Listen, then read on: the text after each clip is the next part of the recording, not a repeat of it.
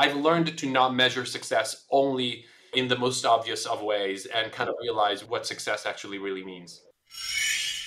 Welcome to the Growth Mindset Podcast with me, Sam Harris, your host. I invite fascinating humans from all walks of life to share their wisdom and unpack their mindsets and formulas for growth. Hello. Today we have an amazing guest in store. I'm super excited to bring you this episode. We learned some great principles for growth and life in general, and my guest Lorenzo has a fantastic framework for grounding yourself in reality and staying true to yourself whilst also making the most of opportunities as they arise. And he's always chosen to zig when others say zag and ignores the traditional pathway. He has an amazing set of accomplishments, which you will now hear about in the introduction, and it's insane. So listen to the rest of the episode because this guy is truly brilliant. I'm delighted to have Lorenzo Thione. You're a named inventor on 30 patents, which I am super keen to just have my name on one and say that's 30 more than me. An investor advisor in 80 plus startups, but I think it might be a lot more since you updated your profile. You're the Managing Director of Gaingels, Angel Syndicate, investing in companies with LGBTQ plus founded startups. And you're also the founder of The Social Edge and StartOut, and you ran a Broadway musical for a few years. So you've done lots of cool things and you've got a degree in computer science, I think. So yeah, hello. We really like people that do lots of stuff. So welcome to the podcast. Thank you. Hey, Sam. Thanks for having me. And yeah, I think a lot of people look at the things I've done and sort of my career or the projects I've gotten involved with, and they struggle to see the connections, and they're like, this is all over the place. It's always interesting for me because it makes perfect sense. For me, it's always kind of there is a through line around a lot of the projects that I've worked on. And, ultimately, if I see something that is really interesting and cool and an opportunity to learn and to work with new people, smart people, I always jump in it without sort of being too worried about what is the right course or the right path or whatnot. So happy to talk about any of those or just what I've been doing right now. But yeah, thanks for having me. My pleasure. And yeah, likewise, I've done quite a few sort of things that maybe don't seem connected, and maybe like you can sort of join some of the dots in hindsight, but it's generally always been something that just seems super fascinating and a big opportunity to learn. And one of my first guests was the inventor of Siri, who sold it to Apple. I know Adam well. Yeah. Different one, Antoine Blondo. But, the other one. Okay. Anyway, but he said in his career he never did anything for like a pay rise and was always just like trying to learn as much as possible and generally just swapping fields as much as he could just learn. And so I'm like, yeah, I'll follow his advice. He seems like he knows what he's doing, and it's going all right for me so far. Cool. So in terms of background before like your professional career, was there anything that you learned from an early age that kind of pushed you to try lots of different things that you think sort of made you who you are? I mean, I think that there's definitely things that I've studied or that I worked on early in my kind of student life that settled or set in some passions and some curiosities that led to very specific projects or very specific areas of investigation for me. And one of them, there was this dual kind of a track between computers, which, sort of computer science. I picked up programming in BASIC when I was like a little kid, and then started playing around with my mom's computer. And that led to, as many of us, kind of to a career in computer science. But I also really loved languages. I grew up in Italy. So Italian is my first language. I never really grew up speaking or studying English other than in school, starting in primary school, or I think middle school. But even growing up in Italy, just in the regular course of study, you do a lot of language analysis of Italian and even Latin. In high school, I studied Latin, and that's always been something that I really dug. And that certainly led to kind of the setup for the early stage of my career where I studied computational linguistics, natural language, and led to the founding, first working as a scientist at Xerox PARC, which kind of led to a lot of those patents you were mentioning before. And then the founding of my first company, Powerset, which was one of the earliest attempt at using sort of real semantic natural language understanding technology in a scalable way to the problem of web search. And, it became later on some of the early foundational technology folded into the launch of Bing.com. We sold the company to Microsoft in 2008, and I was there for a couple of years before leaving and doing other things. Cool. Wow. Nice. Would you describe yourself as a multi-potentialite then, as in someone that's just fascinated by lots of different things? As in someone that sort of feels like... First time I hear the word, so probably wouldn't exactly use that word to describe myself. I don't know. I think that what's always been true is whenever I look at an opportunity and there is something in front of me, the potential, the upside of it is always far, far more interesting. And it's not just financial upside, it could be learning upside. It could be getting to work with new people, interesting people, smart people. It always, always, always seems to kind of outweigh the downside or the risks or the things that people around me kind of often say is like, why would you do that? It seems like so crazy and risky. And that's just always been my proclivity. And sort of also recognizing when something that seems so random that happens actually opens up an opportunity to work on something new. And that's always been the case. I mean, it's been the case with Powerset, StartOut, and with Allegiance, the musical I worked on for a number of years, which led to the social edge was connected to it. I mean, everything kind of was a chain of things that seemed to happen kind of serendipitously out of the idea of like, wow, this looks interesting. Let's see where this might go, as opposed to like, oh, this is just not what I was planning to do, or it's not germane to what I'm working on, or, I'm not supposed to kind of be distracted. That's just, maybe I'm a little ADD. Yeah, turns out I am, which in hindsight was not at all surprising. But yeah, I'm certainly sounds like maybe you are a bit, perhaps, but which is fine. When I think it does just sort of bring out the curious side in you and make sure you're kind of working on things that you feel that you're going to put the most energy into, and you get like the hyper focus from it. And for sure, it's like a real strength when you use it correctly. So only a good thing as long as you do stuff. If you just constantly drop everything instantly, it's not so useful. So I'm still kind of interested in how you then ended up at Gaingels then as the MD. Was it just because of your experience and other things that they decided to appoint you, or were you part of the founders? Yeah, no, it's actually a pretty kind of a sort of connected path. So I've mentioned about the acquisition of Powerset, and I was at Microsoft for a couple of years. And one thing that if I go back and look a little bit about my life that has impacted a lot of the ways that I made the decisions I made is when I moved to the US, just right in the middle of college, right before doing graduate school. And I arrived in Austin, Texas, a handful of months before September 11 happened, which I mentioned because it had actually a big impact. I wouldn't realize immediately, but in retrospect is kind of one of those moments where things kind of take a turn. And in one way, it just led me to come out. It's kind of like one of those things where you're like, oh, life is too short. You could die tomorrow in a car accident or an airplane attack or anything like that. And it's just not worth kind of carrying the weight of what other people may say or think, and just live your life more authentically. And this was certainly not the 70s, but it also is 20 years ago. So it was a different time, certainly less accepting in certain ways and, with more obstacles in a number of other ways. But that time didn't quite matter as much as sort of it forced me in taking that step. And that would come back into play after the acquisition when I was talking to several other entrepreneurs who instead had been keeping their own personal life or their spouses and partners away from their boards, their investors, their companies. And it always felt like it created this extra layer of things that they had to constantly be worrying about.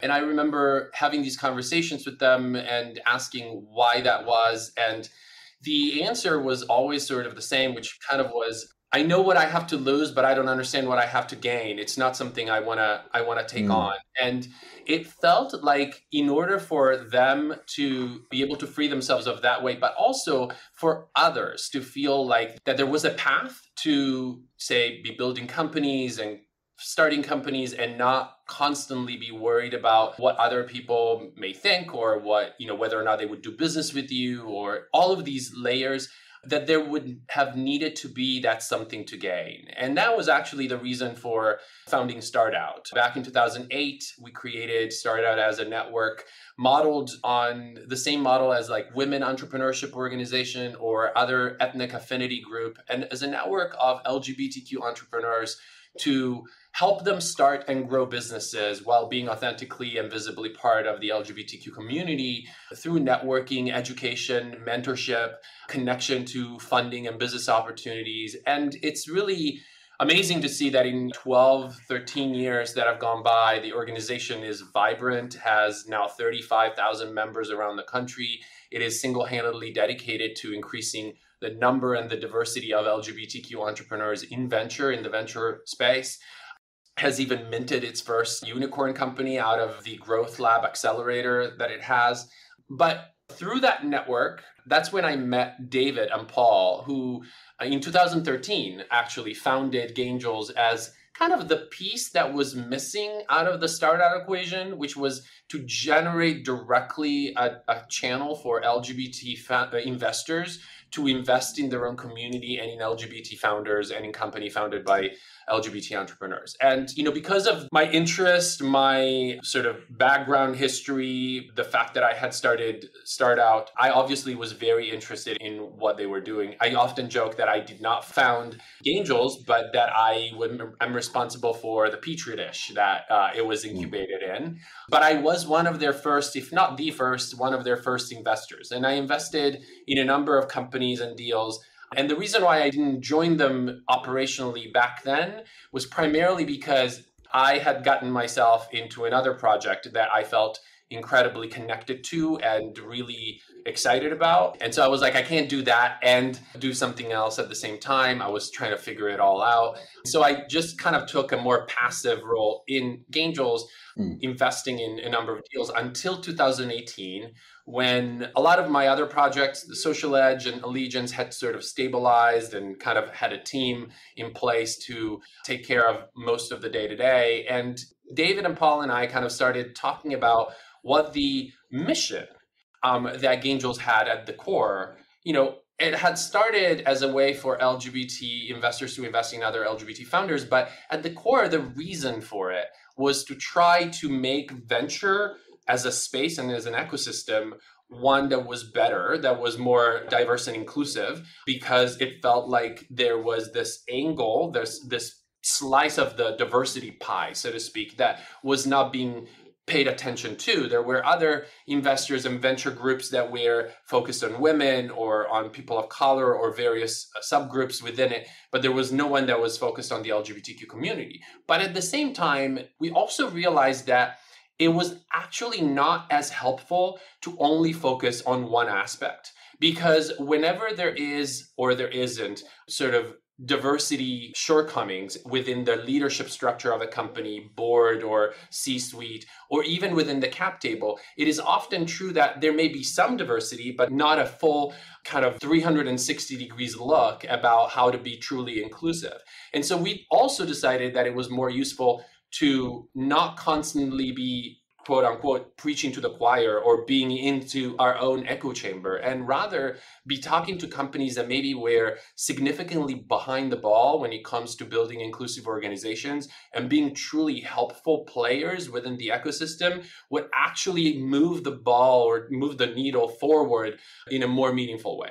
And so that's when actually I joined them as a partner in the group, and we broadened the scope of what Gaingels was, while at the core maintaining the mission of creating a more diverse and equitable and sort of a more accessible venture ecosystem at all levels of leadership, which means investing in diverse teams that may be women or people of color or LGBTQ founders, but helping those teams round out that diversity, bringing more leaders that are from underrepresented backgrounds, both on their C-suite and team, but also on their board of directors, which is a big thing that Gaingels does very actively. And we've been doing very successfully too, as well as representing true diversity in the cap table of those companies. And this is something that's been getting more attention, but in the past was never really being looked at, which is you can have diversity of perspectives and opinions and representation in a company,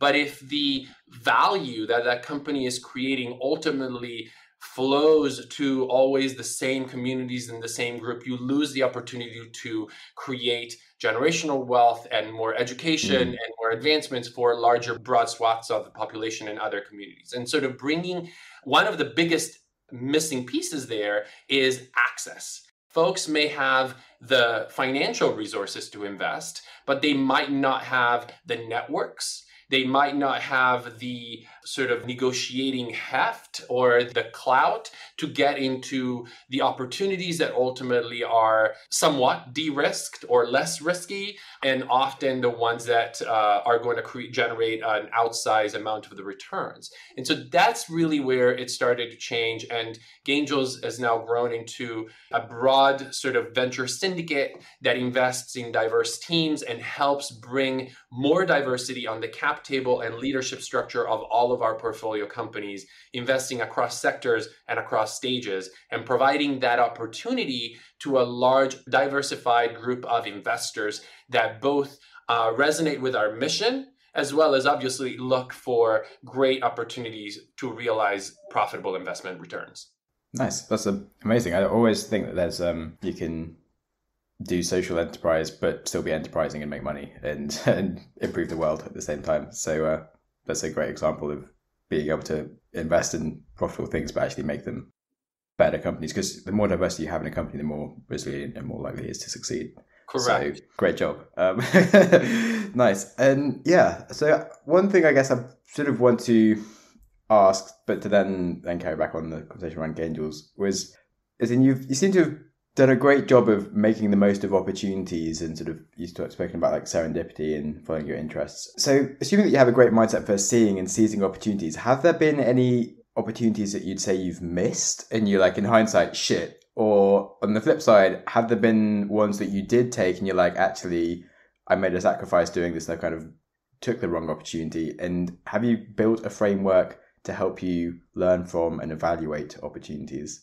So yes to all of that, because I think that it's an intrinsic part of growing and learning is both missing opportunities that would have been great and realizing what was the reason why you didn't take those opportunities. And that doesn't actually mean that if you had realized it, you would have taken it, but understanding what were the reasons is actually really important to create a mental model of what to do next.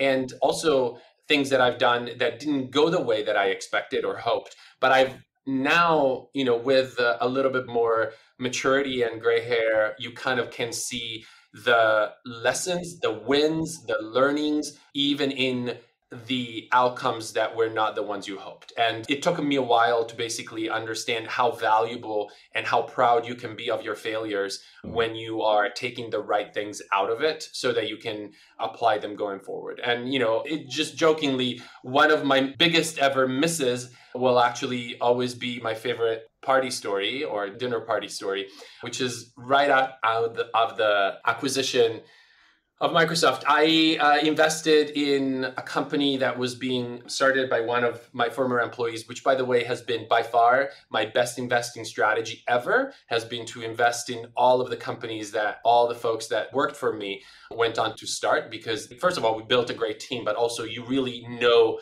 those people and understand their mindset as well as your own. But I was on the board of that company and I met one of my fellow board members who I didn't really know, but it seems like he had been a multiple-time founder, was starting a new company. Interestingly enough, this company that he was starting, he was not running. He had someone else run, which kind of was a little bit of a flag for me, and was raising money. And I met with the person that actually was running the company, and I decided to say no to that because the app at the time didn't quite work.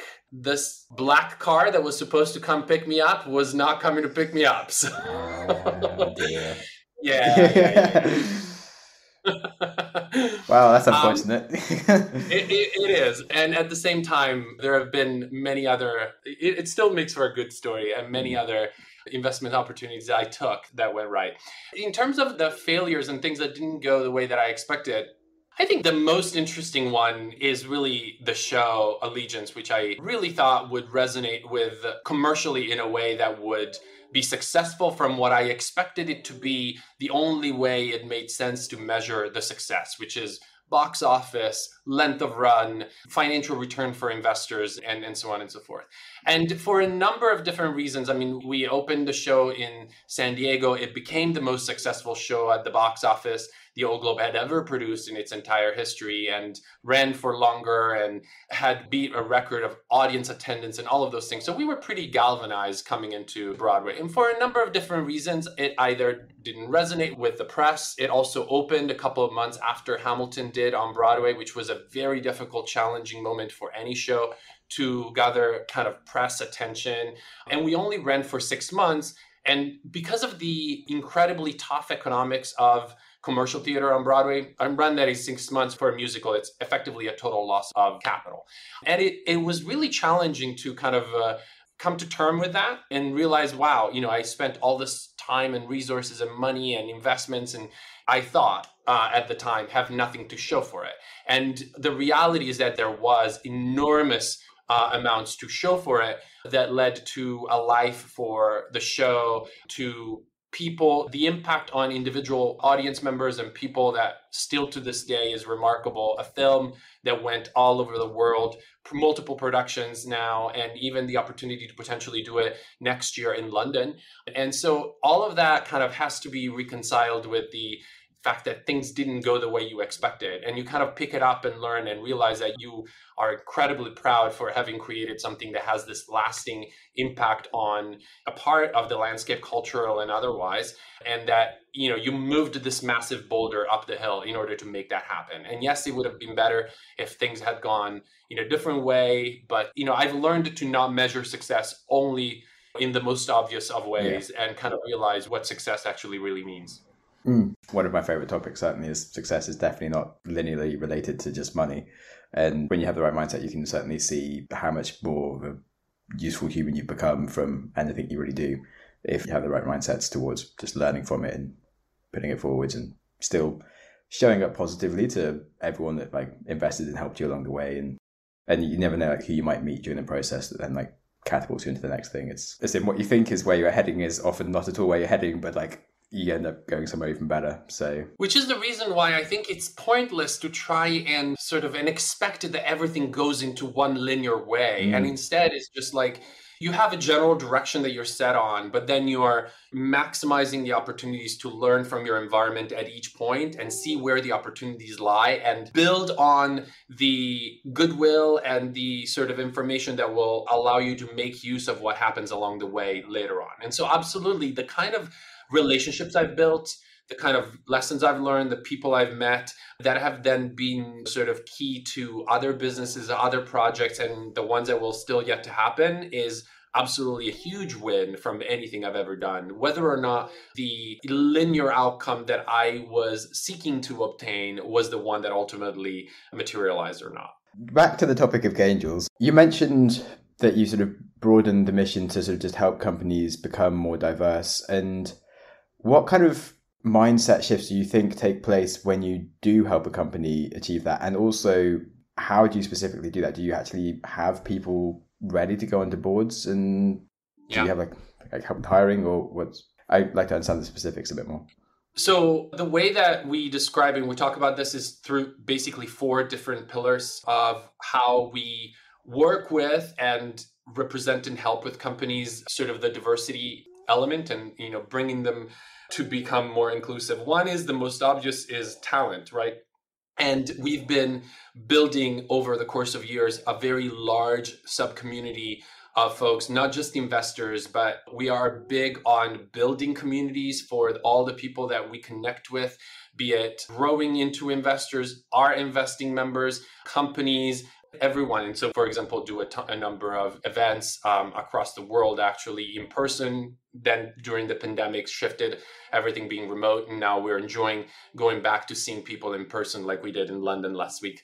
And because we built this community, we have now a broad group and diverse pool of potential talent for our portfolio companies. And so the more straightforward way in which we help them reach more diverse talent is by providing access to the jobs and positions that are open at every single one of our portfolio companies and make those available to our broader community. That paired with when we invest in a company, we ask all of our portfolio companies to sign and acknowledge our Gaingels pledge or letter, which is available on our website. And one of them is effectively talking about kind of the Rooney Rule for hiring, both across gender, sexuality, and ethnicity, and kind of looking at making sure that for every position they are hiring, that they look at really diversifying the pipeline. And so one way is the way that we help them directly with our portal. We also work with a number of our own portfolio companies whose very business is to help companies diversify their recruitment pipeline. Companies like Matheson and Hallow and Valence and Canvas,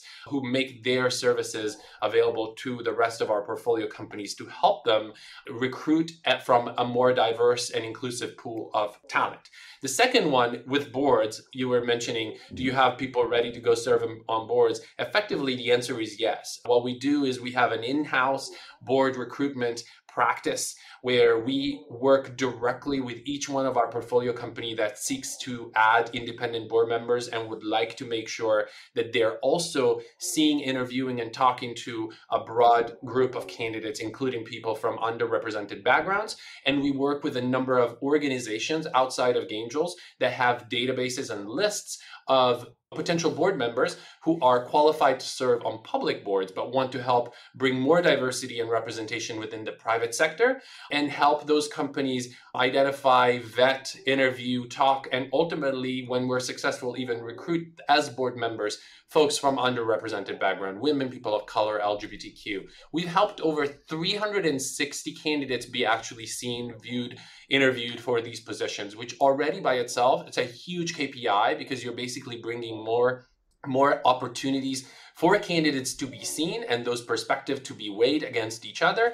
And we've actually helped place the winning candidate in 9 independent board searches, which is also a really remarkable sort of number, just knowing how rare it is in the life cycle of a company to even add a board member and how many competing interests there are to actually bring potential candidates to bear in those searches. And so we are super hyper focused on helping our portfolio companies make sure that they are also with their composition of their board, looking outside of their network and of their immediate vicinity, and make sure that they cast a wide net and look at a broad and diverse group of candidates. The third kind of pillar is just brought under the umbrella of DEI initiatives. Each company will have to figure out what that means for them, both in the context of inside, sort of looking at HR, talent, culture, inclusivity, the way that they run their internal processes, but also outside. What does that mean in terms of communication, relating to their audience, who their audiences are? Are they providing, say, anything like inclusive advertising to communication, to the way that they're writing job descriptions and so on? And what we do there is a combination of working directly with our portfolio companies as well as connecting them to experts and consultants and folks in our network who are experts at helping companies formulate, measure, and implement their DEI strategy, again, both inward and outward facing. And then the last one is one of the most interesting. I mentioned it earlier, but it certainly has been completely ignored, but it has a huge direct and indirect impact, which is the diversity that happens on the cap stack and sort of helping bring this representation in the financial stakeholders of the success of a company obviously has a direct impact on bringing that wealth and success in a broader set of communities and not just the usual sort of institutional, educational, socioeconomic circles, but also an indirect one. And there's an interesting story I like to tell of a company we had invested, and that shortly after we invested, we had just wired, I got a chance to talk to the CEO again, and they were thanking us for how much help we had given them by investing. And I'm looking at him just a little puzzled because we haven't done anything at that point besides wiring money. And he said, no, I went back to the team and I announced the funding to everybody. And I talked about each one of our investors, and nobody cared about the VC that led the round or the big funds that were participating. But when I talked about Gaingels and what you guys were doing and who you were and what you stood for, I literally had 10 people, he said, come back to me and thanking me for including you, because they saw themselves or their family or their friends or their values reflected in at least one way the financial outcome of their work. And it's basically to say, if I do well, my company does well, again, I am motivated by the fact that there is a more diverse, inclusive group of investors on the cap table. And that's, again, a really valuable thing from a culture building and from a retention and an employee attractiveness point of view. And it's certainly something that we are focused on maintaining a really great balance to. So we look for adding investors that are active from underrepresented background. We ask each one of our investors who does join to basically actively mentor and bring on other investors from underrepresented backgrounds so that we can broaden that diversity. And we are very excited to even have recently measured that a preponderance, more than 55% of the investments, both in terms of dollars and checks, have come from diverse investors into our portfolio. That's really cool. Great set of framework that I asked. And yeah, the last one is around just making sure that there's more diversity in the people actually gaining from things, because it's so much in like family offices and people just sort of already wealthy and stuff. It's not helping with the current situations of diversity and stuff. So yeah, cool. And then how do you gauge companies exactly? Is it just sort of like any other investing proposition otherwise besides things? Because you say you follow all. Yeah, we are strictly follow-on investors. We never lead. And so we primarily are sort of creating access to our group of investors to some of the best venture-led opportunities in the market. Individual investors, because we're a syndicate, make their own investment decisions as to whether or not they like a deal and they want to invest. And, it's much more about providing that information and that access than anything else. But we are looking for opportunities with great teams, really large market size, traction, and a fantastic set of co-investors. And this is just venture opportunities. So we are strictly venture investors. We're not looking at other asset classes at this point. And so that's primarily the landscape. Because of that, we can be very nimble and sort of be very active and do quite a significant amount of deals because it's ultimately kind of using and leveraging the social proof that comes from other investors in terms of how to decide which deals are valuable for our overall membership or not. Cool. So basically, a company that's getting investment from other places can then sort of get investment from you if they've got some good investors. Cool. That's right. But otherwise, no specific like verticals and stuff. Yeah, no, we are, because it's such a diverse group of investors, also their interests are very broad. But so most of my direct angel investments seem to all be deep tech by accident. But generally when I'm investing on like CrowdMed or something, it's been like a lot of sort of environment and green things, plant-based stuff and consumery things. But yeah. So I have a few final questions. Yeah. What is one of the kindest things that someone has ever done for you? One of the kindest things? I don't know.